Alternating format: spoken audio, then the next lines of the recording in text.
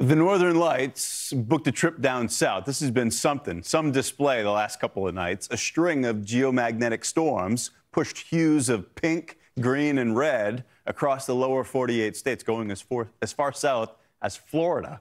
This was a bright display generated by a powerful solar storm, a sequence of them. We're talking up to G4 level. That's almost into the top category of the scale. And here at Fox Weather, you often hear us talking with storm chasers, hurricane hunters.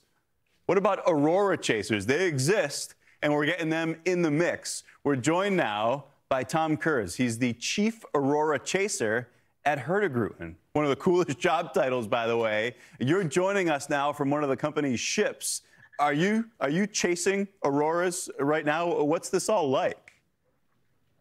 It's funny, we've come all the way to Norway to chase the lights, and meanwhile, many of our friends back home, including my family in Florida and up in Michigan, over in the US where you are, have had wonderful views. Meanwhile, if you see me swaying, we are riding some 15 to 20-foot waves up here, so It's a bit of rough sailing right now, but in the next couple of nights, we're going to break into some clear air under the auroral oval. It has been a very exciting week for Aurora chasers, though, particularly after let's say, a somewhat quiet period of activity from the sun. As you said in your introduction there, a string of coronal mass ejections, including one very large one, which cannibalized the others, have triggered some fantastic geomagnetic storms and have allowed people to get a glimpse of the lights outside of the Arctic in places where it isn't normally seen.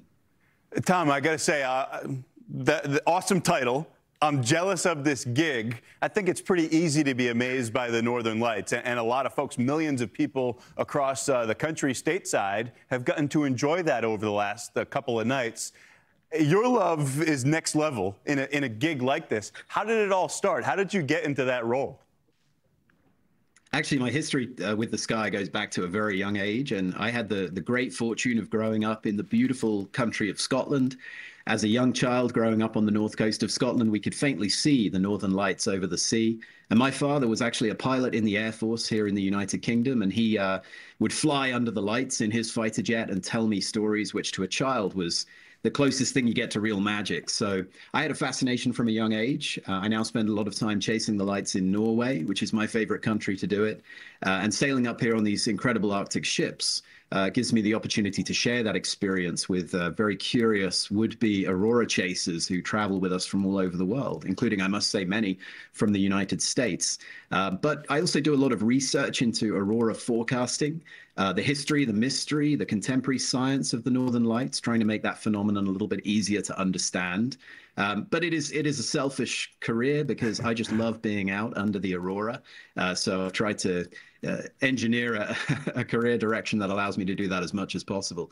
I will say that we don't always see incredible displays, but the chase, much like storm chasing, the chase itself is all part of the fun.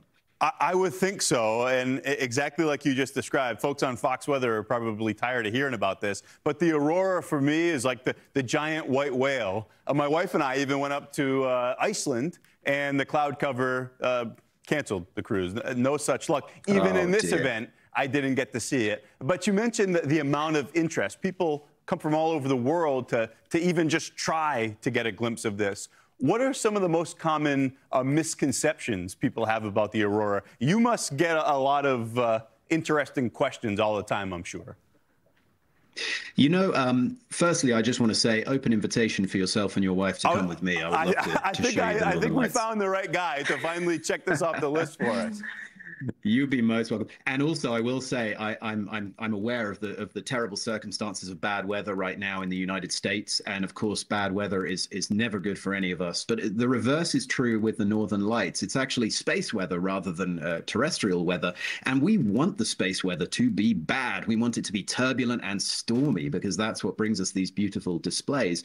You may remember last year in May there was a record strong storm which brought credibly visible auroras as far south as a few degrees degrees north and south of the equator. So really an extraordinary storm of historic note. And we have had a similarly impressive event this week. And for many people, they get a glimpse of the lights. They might not see much color.